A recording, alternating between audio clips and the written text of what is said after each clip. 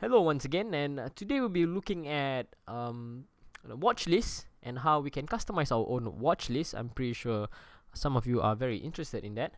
We have a few preset watch lists you can see over here. Now, watch list is separated into CFD pricing and of course your DMA pricing. Now, where do we obtain our different prices? Is right under here. We have trading under price. We have our CFD prices, where all the favorited watch lists are, followed by the DMA prices right here. Now, for this demonstration, I'm using the CFD price view for all markets. You can see over here we have it favorited right at the top. Also, we have the Hong Kong markets and many others listed right at the top here. Now, if you were to take a look at our DMA price list, let's take a look at our DMA price list right here. Let's just open this up, and we will see slightly more in detail. We have our SGX top 30 volume price list favorited right at the top, followed by the top 30 gainers right here. Now, for Hong Kong and Malaysia, since there's no DMA, you won't be able to see the price list. Also for index, but for Singapore, you will be able to see all the Singapore price lists right here. None for the US markets as well. Now, how do you set up a watch list? Let us go through that. First, you can either go through the options. One way of doing that is going through the options right here. You can go through via the file menu or through this little button here. Let's just click over here. Now, once this is open, you'll be able to see a few buttons. The first thing that we want to do when we want to create a watch list is to go to our user watch list. Now, of course, we have our previously set up watch list. So let us set up a new watch list now. What you have to do is basically just click on new and name it your watch list. Say, you can name it my watch list. Once you have renamed it, make sure you click on the rename button, and you would have an empty watch list right here. How do you pick and choose a watch list? How do you pick and choose your stock or index to be in your watch list is basically through this column. Now, you can do a quick search. Some of you would like to do a quick search. Knowing that you love certain counters, you can basically just pick it up and swap it over to this side.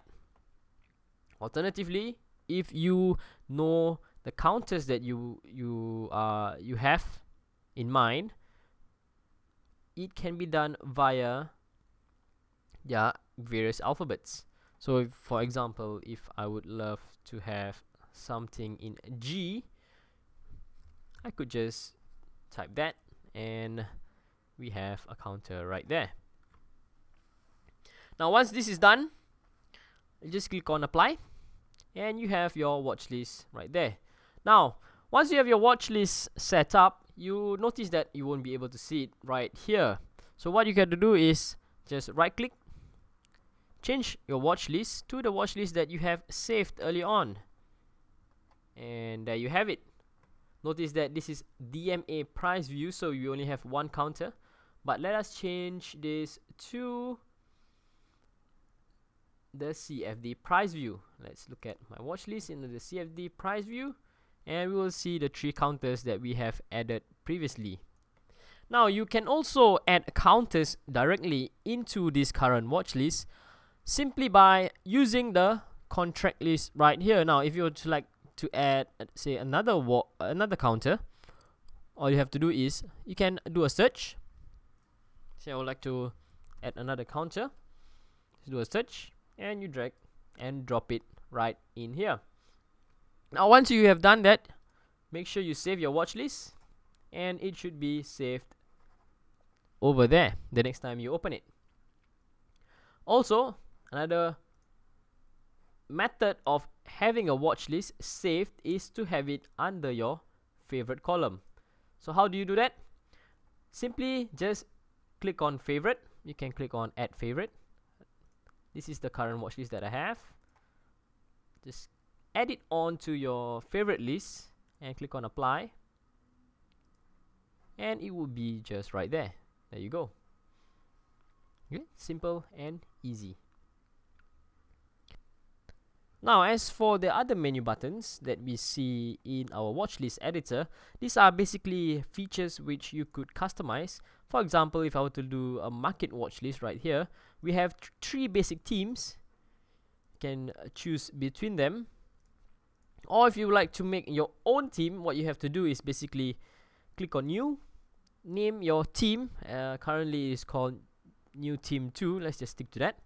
Click on rename, and what you see here is basically the white color scheme. Now, how do you change them? All you have to do is just click on the field that you would like to change and change its color right here. You have to change this particular color from red to, say, maybe pink. All I have to do is click OK, and there you go. You have a pink color for the last done price. Right? So it is as simple and easy to do.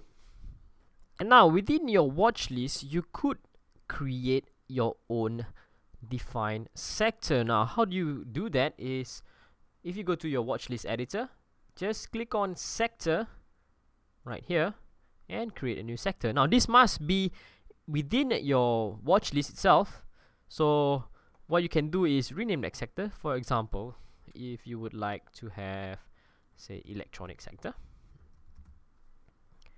you can rename it electronics and place your electronics within that sector. Alright, there you go. So what does this basically do? This basically puts your watch list or your counters in different sectors within your watch list. Where can you see this? Is basically under your contract list. If you were to look at watch list right here, you'll be able to see your watch list. So for example, I'm looking at your watch list, and you will be able to see all the different sectors that is in your watch list. For example, over here we have a counter that is under electronics. Alright, so that's one way to classify all the different counters in the event that you have many different types of counters in your designated watch list. Alright, this marks the end of the watch list tutorial. I will see you next time in our next set of videos.